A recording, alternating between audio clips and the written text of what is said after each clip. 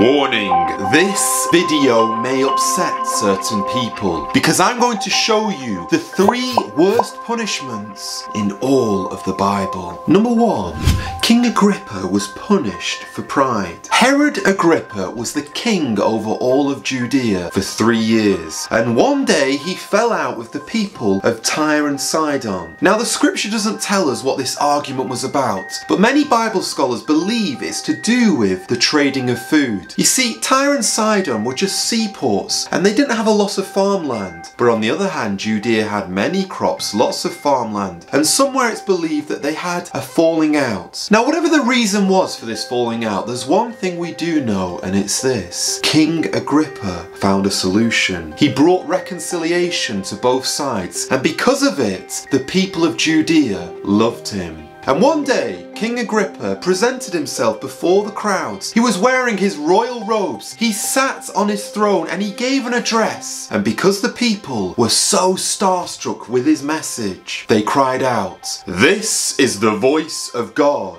and not a man." Agrippa had 2 choices. He could either correct the people, just like Paul and Barnabas did when they were being worshipped, and say to them, "Stop it, guys. Stop it at once. I am just a fallen human being like you are. You must not worship me." Or the second option is, he could keep quiet.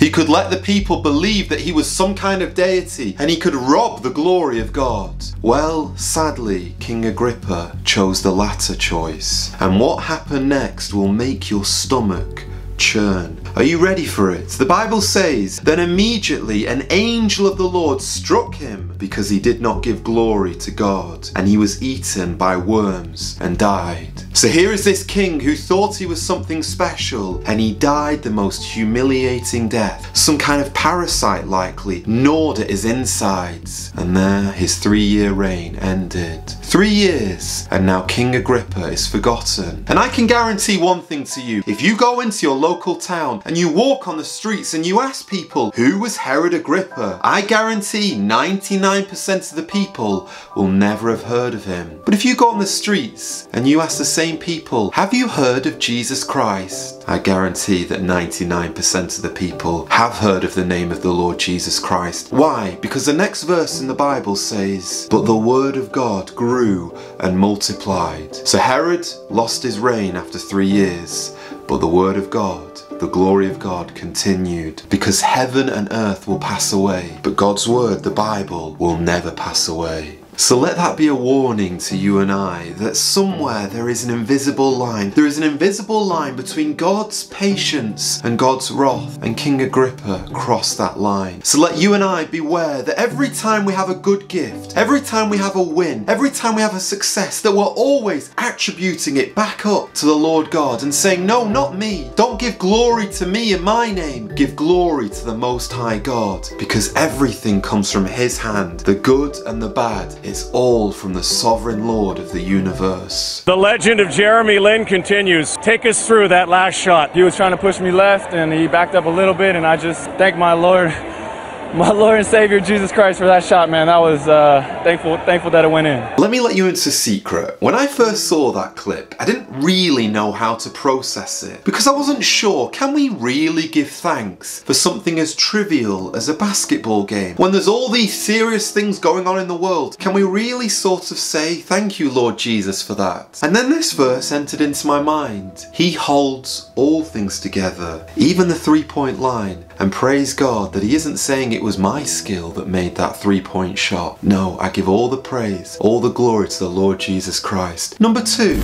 Absalom was punished for his rebellion against his parents. In the Bible, we often read about people who were beautiful. Joseph was beautiful, Rachel was, David was ruddy and good looking, but there's none in the Bible who is described more elaborately than Absalom. The scripture says, "Now in all Israel, there was no one who was praised as much as Absalom for his good looks. From the sole of his foot to the crown of his head, there was no blemish in him. Every year, Absalom would take part in a rather unusual ritual. Because his hair was so thick, because it was so luscious, because it was so long, and I can see you laughing at me right now, because his hair was so, if you like, beautiful, do you know what he'd do? He'd get a razor and he'd shave it off. Once he had all of the hair together, he'd put it in one big clump and then he'd weigh it. Guess how much his hair weighed? It was 200 shekels, which is about the same weight as a bag of flour. In other words, Absalom's beauty went to his head.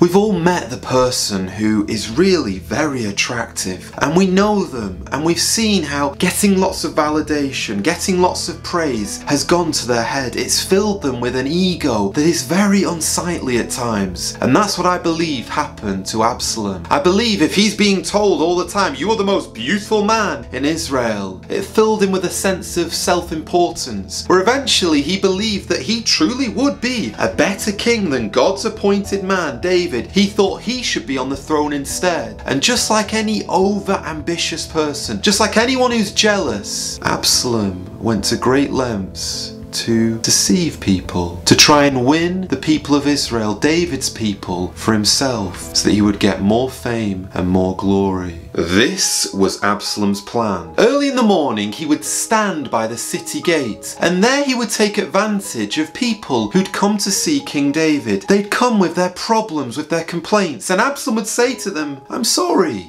Oh, I am sorry. The king's too busy to see you today. He doesn't have time for you and your problems. But if I was on the throne, if I ruled, I would make sure you were treated fairly. I'd make sure you were listened to." And each person he made feel like $1 million. Each person he kissed and flattered to win them onto his side. Absalom pretended that he cared about the people, but he didn't care. All he cared about was his clout, his name, and building up an empire for himself.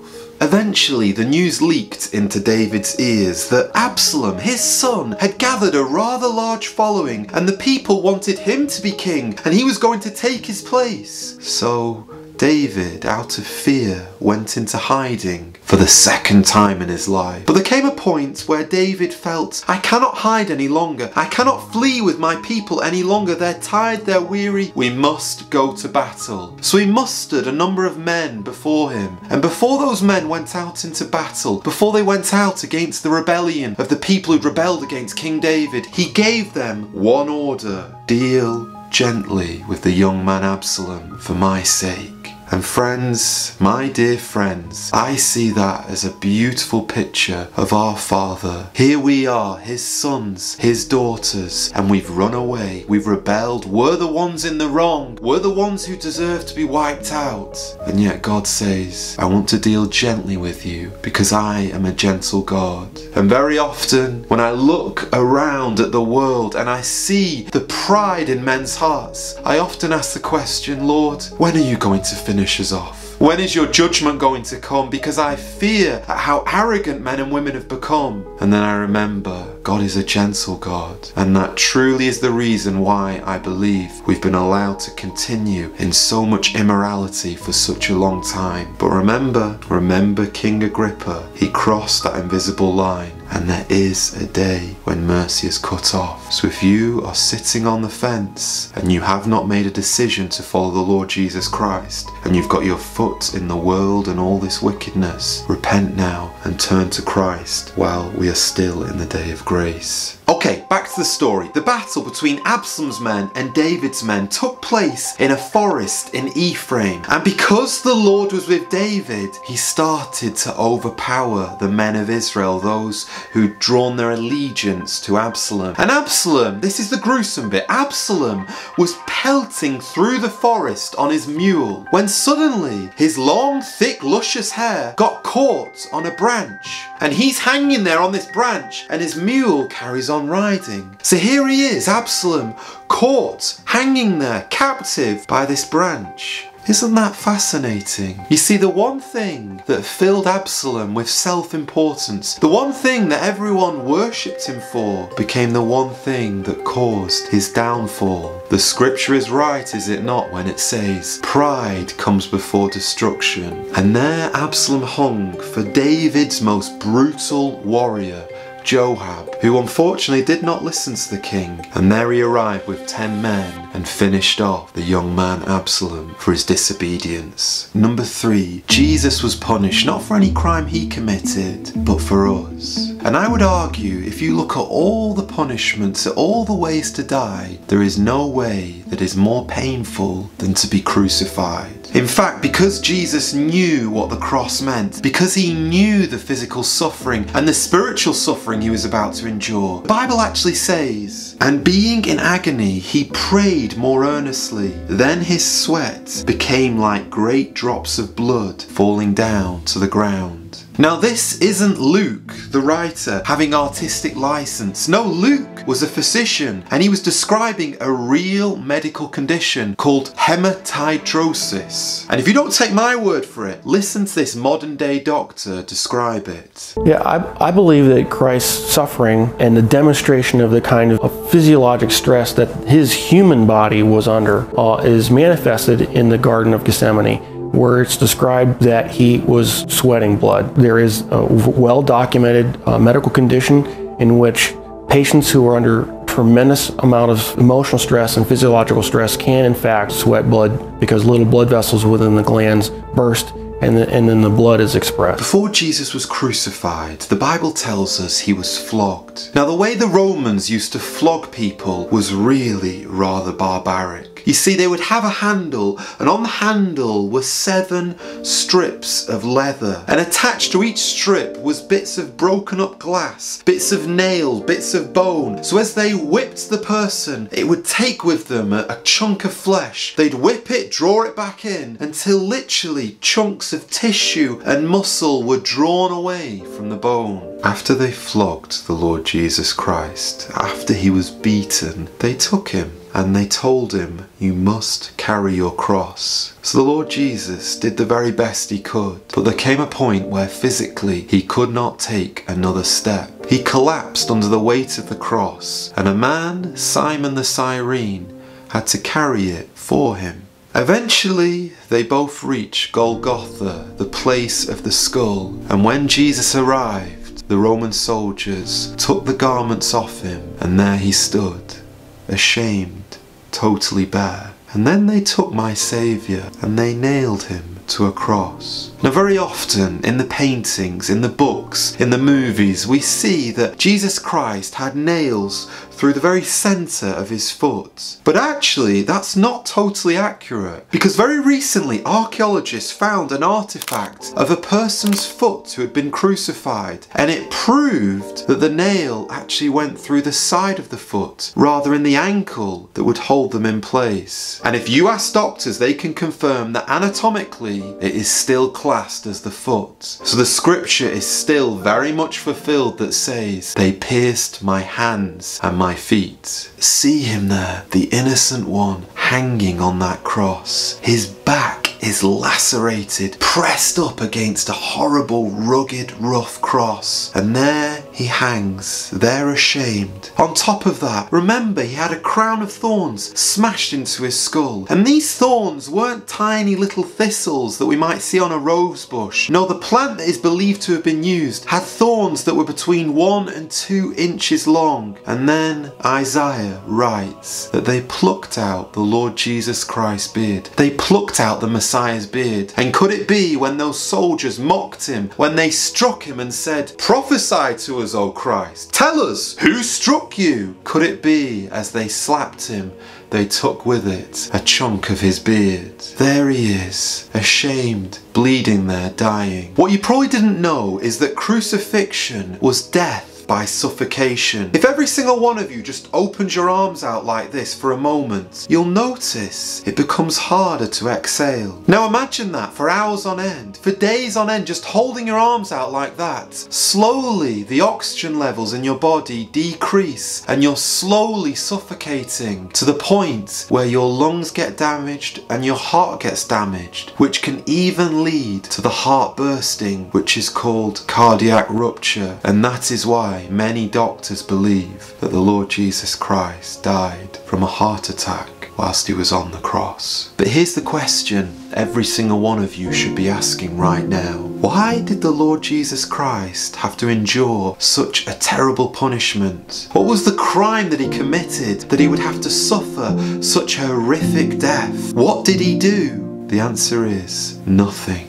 The Lord Jesus Christ never committed any sin. He never laid his hands on anyone to hurt them, so he did not deserve the nails through his hands. He never ran away to places or walked into places he should not be with his feet, so he did not deserve the nails through his feet. He never thought a wrong, wicked, unclean thought like we do on a daily basis, so he did not deserve the crown of thorns. The Lord Jesus Christ was totally obedient to God, and you and I, as we know, have totally been disobedient to our God. But what I'm going to say next will shock some of you, but did you know this? Those physical sufferings that we've just described are not the worst part of the cross. That was not the worst part of the suffering that Jesus endured. No, the spiritual suffering was far worse. The Bible says between the 6th and the 9th hour, darkness fell on the land. And between those 3 hours, Jesus cried with a loud voice, my God,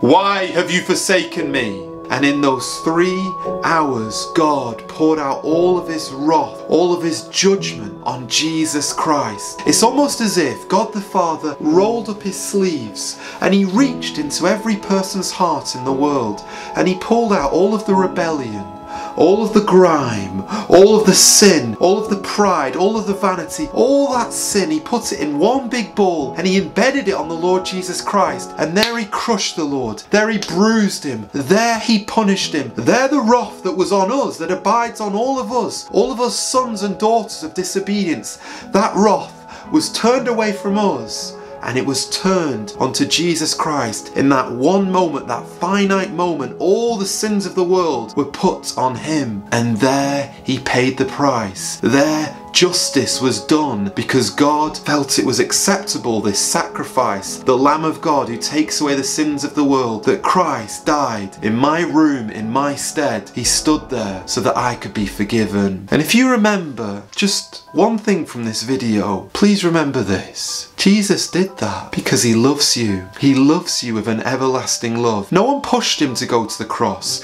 No one forced him to do that. No, Jesus says, I have laid down my life willingly because I love you. And he did that so that he might have a relationship, a friendship with you. And you know the story well. You know he died. He died this terrible death, but on the 3rd day he conquered the grave. And now he's in heaven and he's gone to prepare a place for all those who love the Lord Jesus back. And one day that love will be enjoyed in heaven for all of eternity. And I want to know, will you be part of that love? Do you love the Lord Jesus Christ? Maybe right now in this very moment, as I've shared everything that Jesus did for you, you feel that your heart, like John Wesley, it was said about him, his heart was strangely warmed. Perhaps there's something strange going on in you right now where you feel, yes, I really do think I love the Lord Jesus Christ. Well, if that's happening right now, I plead with you, turn from your sins, turn from your evilness, turn from your wrongdoing, and turn to the Lord Jesus Christ and receive the forgiveness of sins. Receive that redemption, that reconciliation that was paid for with his own blood. And if you're still confused on how do I become a Christian? I don't understand, Joe. Please go and watch this video because I truly do believe it might just change your life forever if you have not yet bowed the knee to the Lord Jesus Christ.